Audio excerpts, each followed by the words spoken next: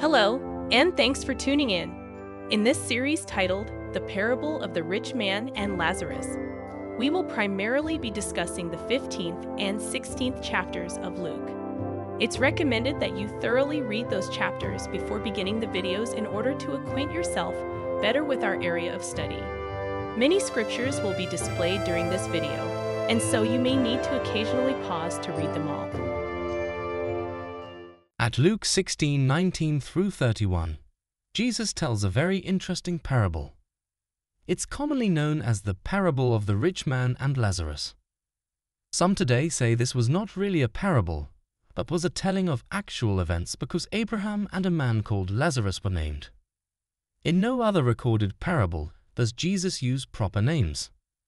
Yet, this story is nested nicely within several other parables in such a way that makes it difficult to think it was not a parable.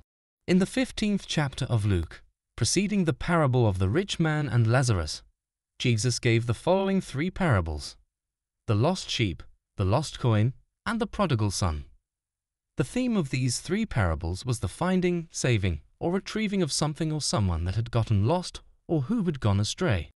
In the case of the lost sheep, the principal character was a man who owned 100 sheep and was able to find the one sheep that had wandered away after leaving the 99 sheep behind to go searching. In the case of the lost coin, the principal character was a woman who had 10 silver coins, but who had lost one coin somewhere in her apparently messy house. After completely sweeping clean her house, she was able to find the coin. Finally, in the case of the prodigal son, the principal character was a father who welcomed his wayward son back home after he had left with his share of inheritance and had squandered it foolishly. What is most important to note in Luke chapter 15 is the audience present for these parables. Luke 15:1 through 3 tells us, "Then all the tax collectors and the sinners drew near to him to hear him. And the Pharisees and scribes complained, saying, 'This man receives sinners and eats with them.'"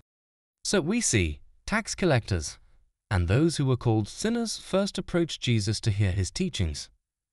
It so happened that, at the same time, there were Pharisees and scribes present as well. We also notice that what caused Jesus to give these three parables was the complaint by the Pharisees and scribes that Jesus was associating with those who were considered dirty, undesirable, and outcast by the Jewish religious system. Before continuing, we must first discuss why the Jewish religious leadership looked so poorly upon tax collectors. We must also find out who those people were who were called sinners. In Jesus' day, the Roman Empire ruled much of the known civilized world. In the eyes of a devout, religious Jew, the Romans were paganistic polytheists who soiled the land of Israel with its idolatry. During Jesus' time, the Roman government and the Jewish religious system maintained a fragile peace. So long as the Jewish people refrained from causing disorder or mounting a rebellion, the Roman government was happy to allow them some bit of autonomy regarding their religious practices. Ironically, the high priest was placed in a religious and political position of authority over the Jewish people and was answerable to the Roman government.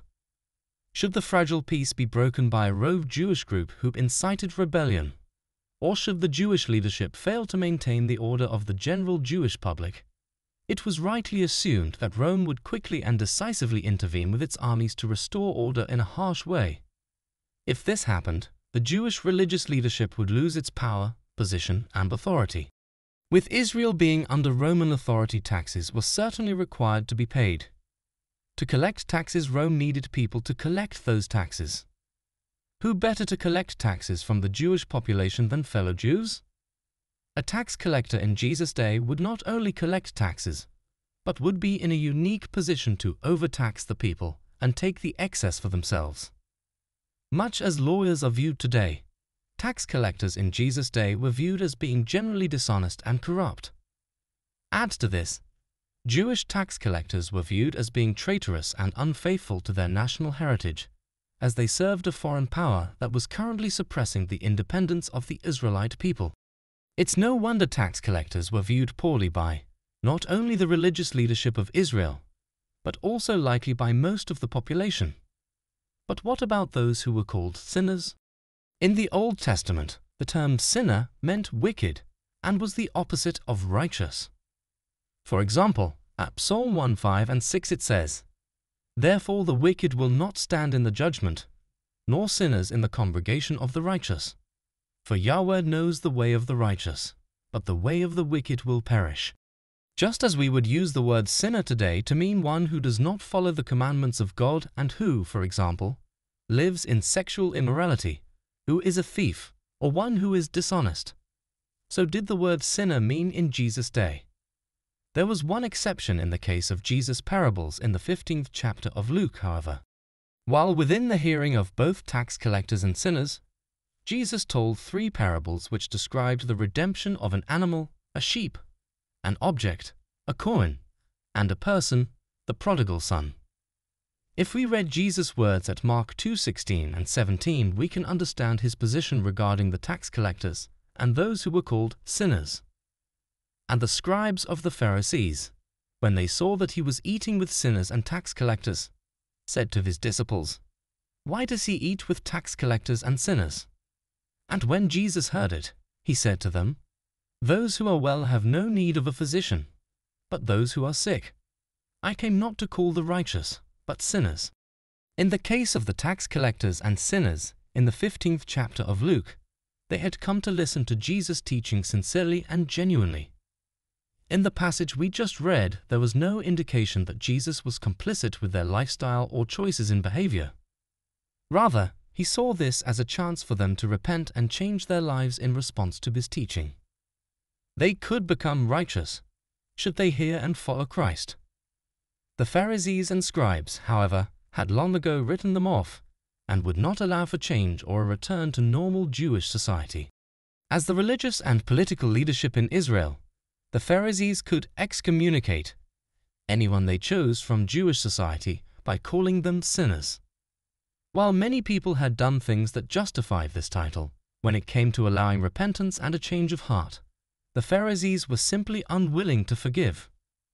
Once someone was cast out of Jewish society and given the title of sinner, they had no expectation of being welcomed back. No longer would they be welcome to enter the temple or participate in Jewish religious traditions. As outcasts and sinners, all other Jews in good standing would shun them for fear of being outcast themselves and called sinners. They would struggle to find employment. Many would be required to enter the service of the Roman Empire to make a living. No doubt, many tax collectors were first named sinners, then, of necessity, became tax collectors to make a living. The pressure placed upon the Jewish people to shun and avoid doing any business with sinners and tax collectors is evident by their complaint to Jesus at Luke 15:2. And the Pharisees and the scribes grumbled, saying, "This man receives sinners and eats with them." With all of this in mind, the 3 parables of Luke chapter 15 become more relevant. Those listening to Jesus included sinners, tax collectors, and the Pharisees. With no change in setting or listeners present, Jesus proceeds to tell the parable of the dishonest manager in the 16th chapter. At Luke 16:1-13, however, the parable was spoken to Jesus' disciples rather than to the crowd or the Pharisees. The parable, however, was certainly meant for the benefit of the Pharisees. In the parable of the dishonest manager, a rich man summoned one of his managers who had been alleged to be wasting his possessions. His employer now required an accounting of his management and would, no doubt, discover his dishonesty and terminate his employment. But before he presented himself to his employer, the dishonest manager decided to write off or reduce the debts of those who owed his employer to ingratiate himself with them. As he knew he would be terminated from his employment, and said to himself, "What shall I do, since my master is taking the management away from me? I am not strong enough to dig, and I am ashamed to beg." Luke 16:3. His hope was that, when he fell on hard times, those whose debts he wrote off would help him. When the dishonest manager finally gave an account, Jesus said, "The master commended the dishonest manager for his shrewdness. For sons of this world are more shrewd in dealing with their own generation than the sons of light. And I tell you, make friends for yourselves by means of unrighteous wealth, so that when it fails, they may receive you into the eternal dwellings." Luke 16:8-9. But was this advice Jesus was giving to his followers? Are we to do the same and make friends by means of unrighteous wealth? Obviously not. Rather than teaching what believers should do, in this parable Jesus was mocking the Pharisees. Jesus finishes the parable by saying, "No servant can serve two masters, for either he will hate the one and love the other, or he will be devoted to the one and despise the other. You cannot serve God and money." Luke 16:13. We know that the Pharisees understood this parable was directed to them by their response in the next verse. The Pharisees, who were lovers of money, heard all these things, and they ridiculed him. Luke 16:14. The Pharisees were lovers of money. As lovers of money and lovers of being held in high esteem by others, they would use their positions to oppress the poor, swindle sincere worshippers, and pervert the law of Moses for their own gain. This is why Jesus then told them, "You are those who justify yourselves before men, but God knows your hearts. For what is exalted among men is an abomination in the sight of God." The law and the prophets were until John. Since then, the good news of the kingdom of God is preached, and everyone forces his way into it. But it is easier for heaven and earth to pass away than for one dot of the law to become void. Luke 16:15-17.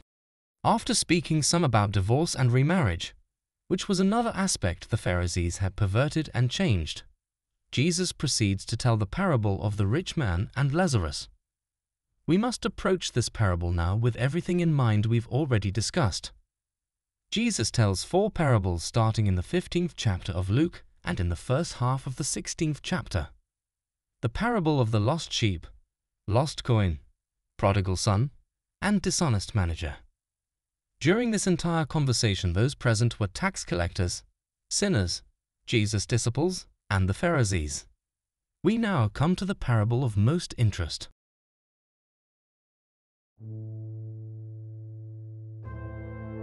Thanks for watching part 1 of our discussion, The Parable of the Rich Man and Lazarus. Please check back for part 2.